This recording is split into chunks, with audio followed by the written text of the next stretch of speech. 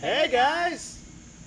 Before we get into this week's build series video, we wanted to acknowledge a milestone that we hit this week. We hit 1,000 subscribers!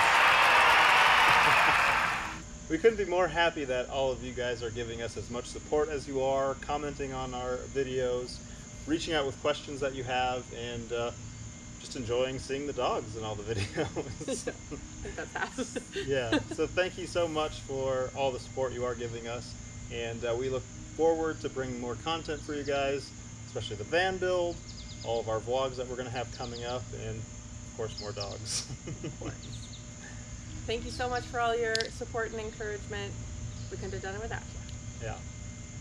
Enjoy this build video.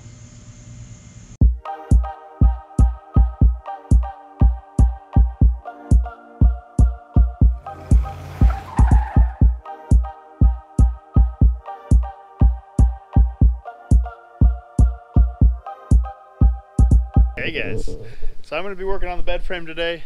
We're using 2x4s to span that 74-inch gap. So I'm going to do some measurements, figure out to cut to size, what size we're going to need. And in this these boards down here are going to be what's under the, or I guess on top of the 2x4s, under the mattress for the bed platform.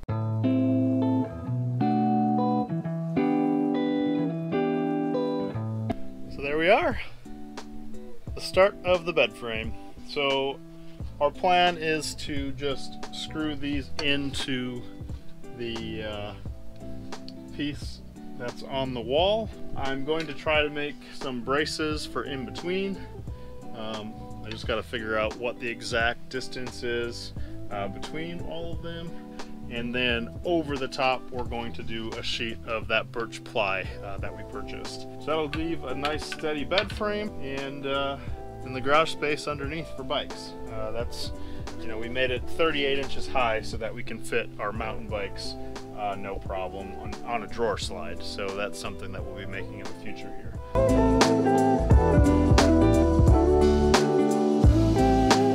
So it is time to work on the bed platform.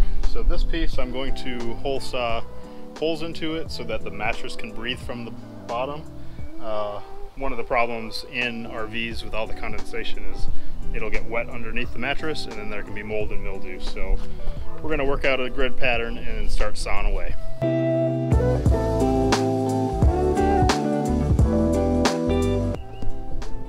We're getting there. The battery died, which it was struggling. As you can see, these last holes, they couldn't make it through any of them. And definitely when you're in it for too long, it starts to burn. One of the next projects, I think we're going to notch out the boards to kind of give about a 3/4 of an inch headroom, so they'll kind of hang down a little bit. I think that'll be, you know, important for my headroom at least. Currently, with where the bed is going to be, without even having a mattress on it, I'm touching the ceiling. So, you know, if 3/4 of an inch is a little bit less of this, then I'm down.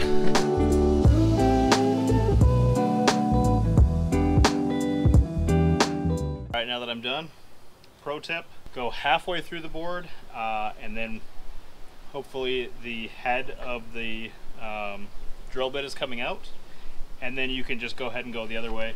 So this is one that I did from both sides, and there isn't a single tear on that, whereas all these other ones are splintered like crazy.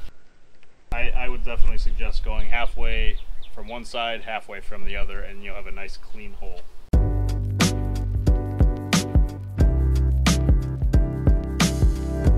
Good morning, guys. Got the bed pieces. One of the things that we're gonna have to do is notch out a little piece in the corner.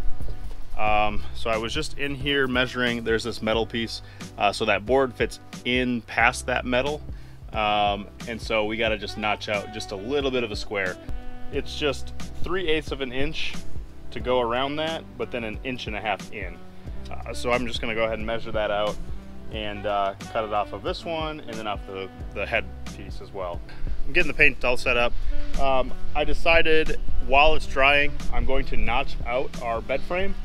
So these are the 2x4s that will run across the van. We have 5 of them to try to distribute the weight, and then that 1/2-inch plywood. So from what I'm going to do, 2x4s are 1.5 inches, and they're not 2 inches. So I set the saw blade 3/4 of an inch, so it'll come up 3/4 of an inch, and then I set the guide to cut 1.5 inches in. So we'll have basically a notch 3/4 of an inch up and 1.5 inches over. So that first cut will just be a cut, and then I'll change the guide 1/8 of an inch and keep just going further and further out. And then that way, once we get to the end, it'll basically be pretty flush. There'll be just little pieces that I'll be able to sand off. I'm gonna go ahead and paint the boards, and once those are painted, go ahead and start notching those out, and then just keep going back and forth until we feel good. Let's do it.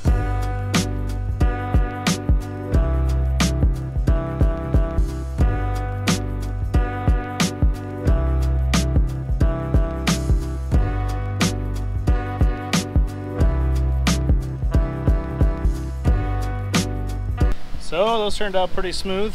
So I'm gonna go ahead, pop them up in the van, and then we'll double check that they're all good. Bed frame all put in where they're notched out, so that saves us that 1/4 inch. It definitely is not gonna save me much height, but it's still, it's something.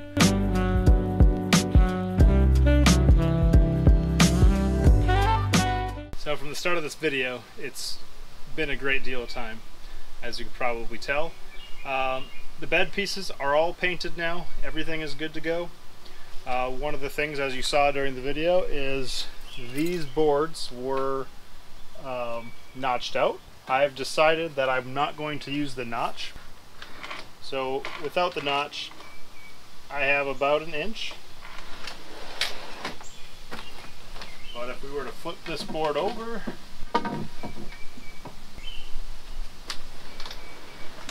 no go. So the first thing I'm going to tackle is I have these supports for the middle. I'm going to do 2, 1, 2, 1. And hopefully that will give added support for the bed. But I'm going to go ahead and pocket jig them. So I'm doing the 1 3/8 thickness and drill bit guide size, and then I'm going to use both 2-inch and 1.5 inch screws because I don't have quite enough 2-inch screws. But the 1.5 inch comes out a decent amount, and really this is just kind of to give a little bit more rigidity to the boards, but they will be screwed into the end board as well. Those pocket holes are all done. I kind of put them on the edge to kind of use them as spacers. My plan though is to take these boards back out, do 2 pilot holes in every side spot, and then that is what's going to go directly down into the bed frame. So these are all nice and solid. I then will follow, so I'll do the ends first because they're exact, they have to be at that spot. And then I will take 2 of the, I'll make sure that they look pretty similar in size, just in case there was a miscut or something. I tried to make sure to have it as a jig where I just cut them identical.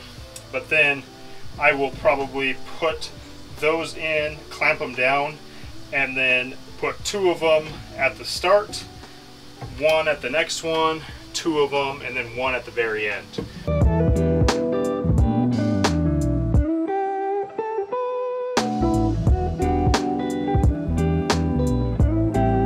So, as you can see, all of the slats have 2 screws in the side rail, and then 2 pocket screws on each side of these things, just making it a little bit sturdier.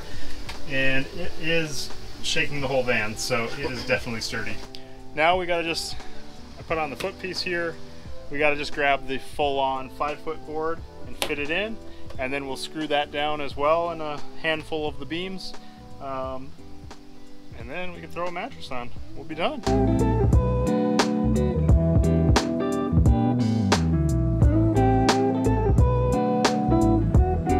Well, after many months of moving large boards in and out of the van every single day that we need to work on it, we are finally done with this beautiful bed platform. Ooh.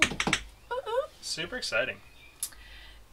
Yeah, it is. I can't sleep on it.